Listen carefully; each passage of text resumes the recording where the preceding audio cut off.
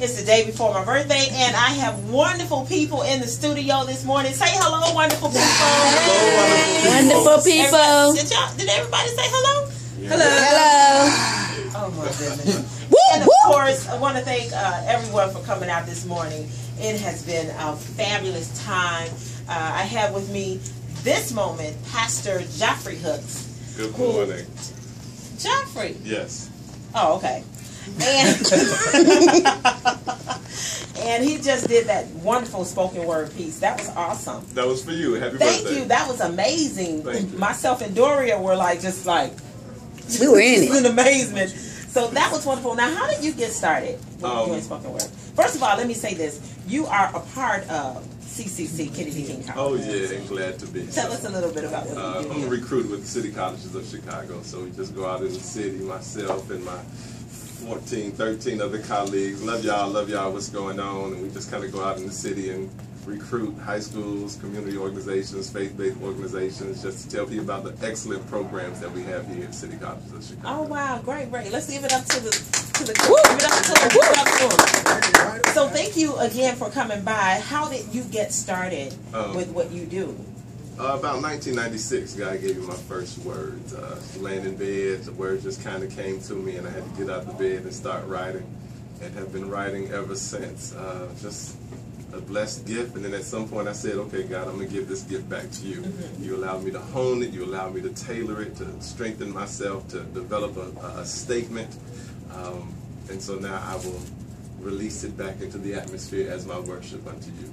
Now, this spoken word thing, can anyone just get up and do spoken word? Because is there like a certain beat that you, I always wanted to ask that question. Is there a certain beat? Do you, I mean, like, you mean, well, to answer your first question, can anybody do it? I would say no, nobody can do it. No, not just anybody can do it. I mean, the people you have to be gifted. But really you have to be gifted. You definitely, I believe that there's a message in it, so you just can't be saying anything. And anybody can, put words out there, but to put them together to develop something, to create an edifice of content and interesting statements, it takes somebody with some insight and somebody who's willing to sit down and to look around and to assess some things in the environment. So it's not necessarily for everybody to do, which is okay, everybody can't cook, so, get out of the kitchen. Everybody can't do spoken words, so get off the mic. Right. And I think that's important to flow in whatever gift you have. It's important. If you don't have it, Right, there you go. So it's really important to flow in your gift. That's why Donald Lawrence created the song, "Your gift looks good on you." Yeah. Work your gift, whatever that gift is. But I definitely give shout out to all the spoken word artists in the city of Chicago. And if I started calling names out, I'd probably get in trouble. But shout out to all the spoken word artists, all the poets in the city. You all are great, talented individuals, and I love them all. Oh, wonderful. So you're going to do another piece. What is this piece? And then we're going to come back and talk about, because you have 3 books that are out. Actually, 4 books. Oh, excuse me. I'm sorry. No, it's all right. Get it together. Get it together. Get it together. Four books. Now, the latest book is Joffrey B. Hooks. It's called She. Yes. How did you come up with that title? I spent some time in Arizona. And when I was in Arizona, I just was writing, and I was writing 3 or 4 poems a day, 3 or 4 poems at a time. And as I was writing them, God was giving me the titles of each book and where each one was supposed to go. And so then I started to see where He was taking me to and bringing me through with those books. And so this one just represents all of the relationships that I've had, some good, some bad, some fantasy, some fiction, some nonfiction. But He just allowed me, I know, right? Makes you want to look at it now, right? It does. Yeah. He allowed me to go through some things. And, there's some pain in there, there's some suffering, but there's also some joy, there's some worship, there's some pleasure, there's some happiness, there's some good things in there. And the reality is each book speaks to a phase of my life. And so this one speaks to that phase of my life where I was so into this thing that this was all that I wanted. I wanted women. I wanted to have these relationships. And at some point I had to give that up. Well, I wanted to give that up for God. And so in reality, chronologically, this is the 3rd book. And the 4th book is the Book of Verses, which is my book of poetic worship, where I've given all that other stuff up for God, to live for Him and serve Him. Poetically. That's a snap. Snap.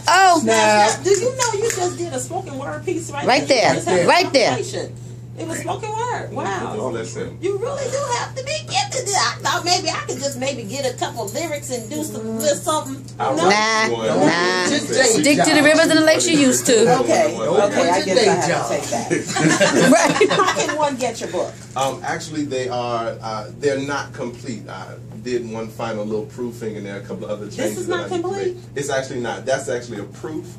I know, right? Yeah. But this is amazing. I really like your color. In the kingdom, we walk in the spirit of excellence. Is that right? That's right. That's what right. we got to do. And so when the publisher has some mistakes made, I had to go back and say, no, you need to correct this. So though we have all right now. I need to go back. All right now. My God. So hopefully that they will officially be out in about 2 to 3 weeks. I try to get them done definitely by the month of August. So hopefully they'll be out in 2 or 3 weeks after they make these final corrections. Well, what I see here, I'm looking forward to you doing my book cover. Well, all right. I'm looking forward to it. And if you have the spirit of excellence, that's what I'm talking about. Well, thank you. Check number 6. Now, I will give a shout out. Actually, a friend of mine, Christopher Ward, did that design on the book cover. Excellent graphic designer, excellent artist.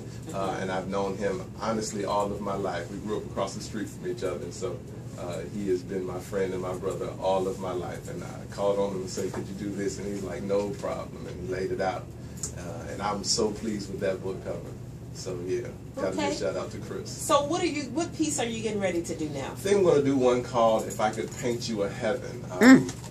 Yeah, just like this one, and a few people want to lay claim to this poem, but no, this one is specifically for my wife, Lady Jen. So, okay, Lady Jen, snap. I can only offer you the pleasures of an interlude of love, the colored blueprint of my heart's imagination.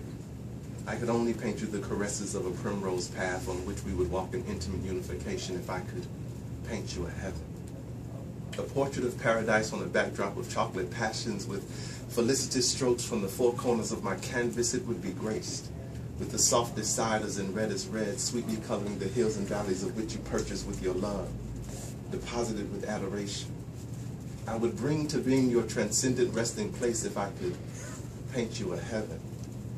The waters would possess their own blues of solace bouquets, and the beaches would be hued with the most tender and luscious browns. You would find diversion in a mountain range of forest green velvet, and amidst that design you would find vantage ground from which you would find the finest unfolding gardens. It would sparkle with flowers of white champagne and red wine, rows of trees, oranges, cherries, peaches, apples, plums, and berries, and an indulgent wall of the zestiest grapevines. If I could paint you a heaven. I would pattern caves with gold and diamond rings already created to your desire and design, making you rich as well as beautiful in the eyes of beholders, as well as mine. Birds intensely colored with coral, amber, and magenta fly overhead with long wings, handsome tails, and strong form. And the fish that decorate your waters with rainbow colors can be found celebrating in the early morn. And the sound of the rain from your adorned rainforest actually falls in the softest, I can paint you a heaven.